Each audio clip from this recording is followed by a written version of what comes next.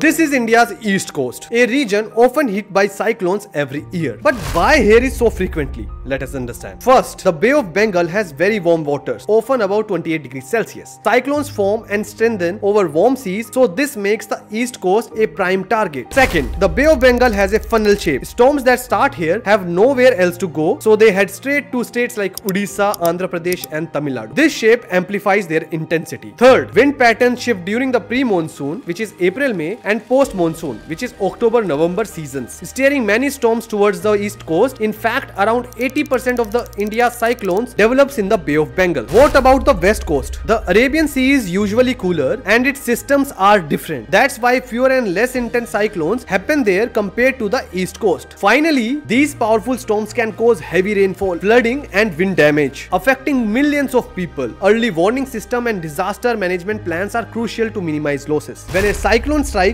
every minute of preparation can save lives. For more videos like this, keep watching Cyclones.